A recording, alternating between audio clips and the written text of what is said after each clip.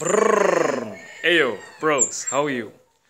There's this bird, these birds over here. I don't know if you can see them. They're like, oh, there. There we go. Okay, wow. It's your brother, Paul. Okay. Okay. Yesterday and this morning, I was listening to these videos by this guy named Myletts.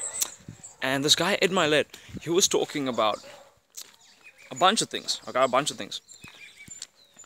One of the things that he spoke about, one of them, that caught my attention, is confidence. Okay, and what I'm about to share with you, I learned from him and I learned from Brandon Carter some time back. So I did it before and it helped me a fuck ton when I was doing it. Okay, helped me a fuck ton. Just gonna add some hype. Add some hype to this ish before I give it to you. You know how it is before sex. You gotta tease. Make them want it. Make them fucking want it. To enjoy it and to get the most value out of it. Okay? So for you to get the most value out of this tip. This tip. I'm gonna tell you what it did for me. Oh god. So it's about basically keeping your promises that you make to yourself. These promises that you make to yourself. So when I got into fitness, when I was like really into fucking fitness, it was a fucking lifestyle, okay? It's part of my life again now. And so yeah, it helped me, the thing that he spoke about, and I'm gonna start doing it again, okay? So this is what happened. I stuck to the things I said I was gonna do. I made sure that I did them no matter what. Sometimes there were things that I wasn't able to do or I didn't do, but I did almost all of it, just like poof, poof, poof, poof, poof, poof, poof. And what happened was, it built up this internal confidence, okay, where you don't really care about the outside world so much. Like, you love people and all that stuff, but you don't really care about other things, because your real confidence, something here, your real confidence stems from inside of you. So it's like, an example of what happened to me is, like, I met this bro, right? He was with another bro, with some other chicks and stuff like that. Can't quite remember exactly how it was. But now he was like, yo, Paul, let me radio interview you. So he interviewed me on the radio, and he offered me this thing without even like hearing me rap. He was like, yo, let me interview you about your rapping, put you on air and stuff like that. And I'm like, yo, okay, cool.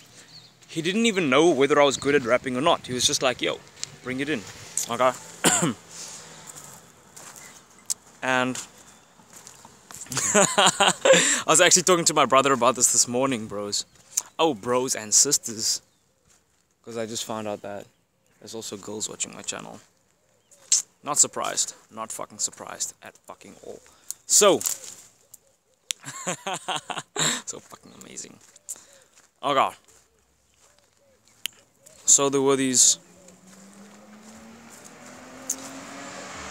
times when people would just say, wow, Paul, you've got this energy, you've got this aura, you've got this,